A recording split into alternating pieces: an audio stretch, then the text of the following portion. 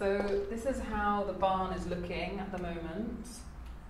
This room is looking really nice now. I've repaired all of the brickwork up here. I mended all of this brickwork up here, and I put lime on all walls now, the first coat, and I'm really happy with how that looks. I moved to a farm in the spring and I started renovating one of the barns to use as a studio. Back in April, the barn was just full of stuff like old farm equipment, pieces of wood, beams, just rubbish.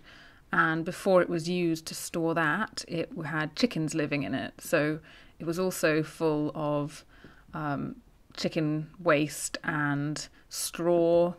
And before that, when it was a working farm, a dairy farm, it had troughs for the cows. And originally, when the building was first built, at least 100 years ago, it was a stable. So there are lots of things in this building that I had to remove and clean and get rid of to make it a usable space. All the windows are broken and boarded up, so I removed bits of old broken glass and rotten wood from them. Then I started to remove lots of rusty metal that was in the building, like sheets of galvanised metal that were put on to protect things but now have rusted, and pipes from the dairy equipment, old troughs that had just fused totally together. The bolts were just rusty lumps of iron, and I had to cut them all off with the angle grinder and beat them with a hammer to get them to come out of the wall. This was really hard work.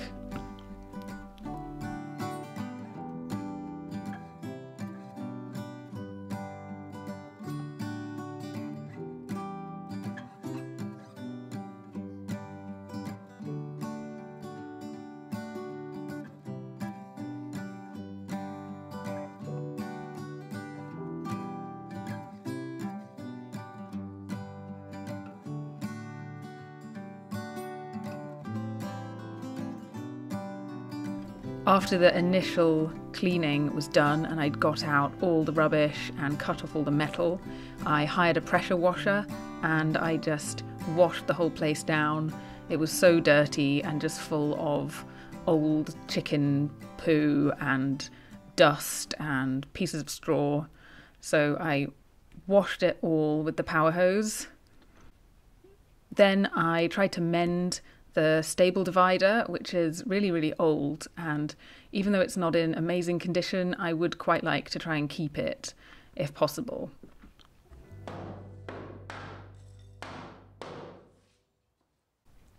There are also holes in the roof, and I started to fill those with expanding foam.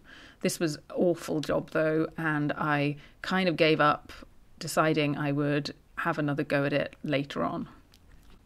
There were huge concrete troughs for feeding the cows along some of the walls in the barn, and I tried to smash these myself with the sledgehammer, but I was getting nowhere. It was so hard that we had to get a guy with a jackhammer to come and break it up, and I helped them move all the broken concrete. We also took some concrete off the floor, which had been poured on one side of the room with the brick floor, and underneath we found the floor was still there, so I repaired it and filled in an area that was damaged. To do this, I mixed some concrete, and so I learned how to do that. And my friend also showed me how to point brickwork, so then I started working on repairing all the interior walls that had lost a lot of their mortar. Pointing took a while, there was a lot to repair, but I finally got that done, and then I started painting the walls with a fresh coat of limewash. I decided to use limewash because it should allow the bricks to still breathe.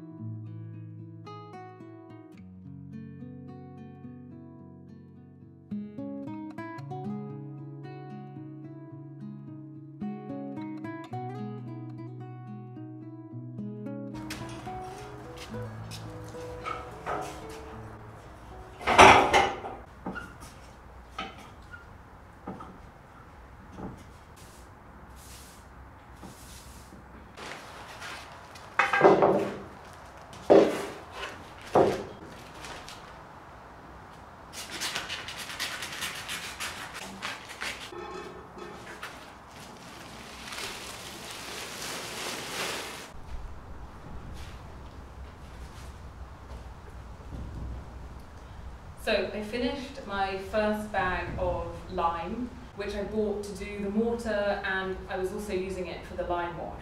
So this is my second bag. I'm hoping that I can finish the rest of the painting with this.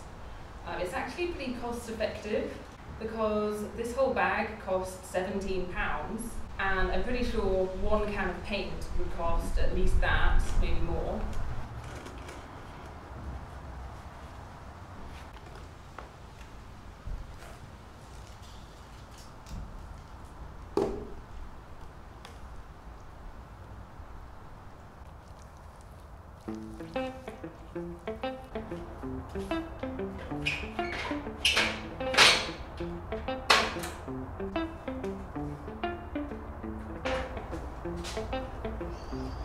Okay, so I was in the middle of painting the lime wash on, and I think I've just decided that I'm going to take this pipe off here. So it's coming out of the wall here, and I just kind of cemented around it, but I might just cut it here and then take it off to maybe here where it's coming in front of the windows, and then just try and make this look neat and leave this bit and this pipe.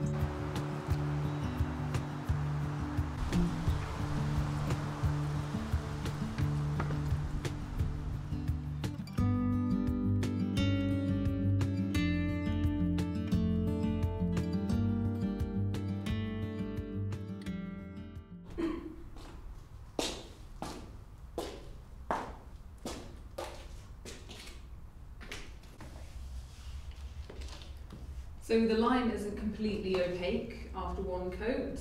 I'm going to have to definitely do another coat, but I'm thinking I might not do it yet. I might actually wait until other things are finished, and then the roof is definitely not leaking.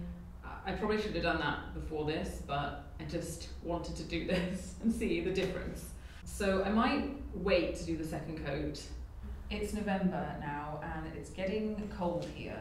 So far it's been very mild, but now that it's getting much colder, I think I'm going to really need some heating in this building if I want to keep working in here over winter. So my original plan was to buy, at this point in the project, to buy a wood burner and put that in here and start using it so that I have heat while I finish the project, while I do the woodwork for door frames and fix the windows and these kinds of things. It seems though at the moment that loads of people want to buy wood stoves. I was planning on getting a used one, a second-hand one, and mending it up, because I'm not living in here, it's just going to be in daytime hours that it needs to be warm. But it seems like everyone wants to buy old wood stoves at the moment because heating costs are really high at the moment. So this just means that there are not that many stoves around, they're all being bought up by people. And I'm wondering whether there's another way I can do this. I looked at something called masonry heaters because I thought maybe I could build one of those with bricks and cement. The thing is, I have loads of wood. There's loads and loads of wood from the farmland which has been cleared and it's already dry in the barn, loads of bits of scrap wood from when I cleared the wood pile. So I really want to be able to burn wood. I just need to find a way to do that. So yeah. So there's brickwork up there, and then down below is this rendered section. These holes into the other part of the barn I've left for now because I'm actually planning to run electricity and water pipes through these. I'm going to have a sink in some part of this room. I'm not sure if it should go in this corner by the window or in that corner. And then the other decision is where I'm going to put the stove. My original plan was to have it in the centre so that when you look through both the doors, you see it in the middle there. I thought that would look nice. But then I realised that it might compromise the usefulness of this space. Having the wood burner right in the middle might mean I can't use the room as effectively. So then I thought maybe I would have it just here on this wall, but then I'm not sure whether any heat will make it into this room, especially if I'm sitting around here doing some work. There is no way I'm going to get any heat. I've also decided that I'm going to put insulation in the roof. Basically, the roof is in not great condition. It's really old. It actually just needs replacing. But that isn't going to happen this winter.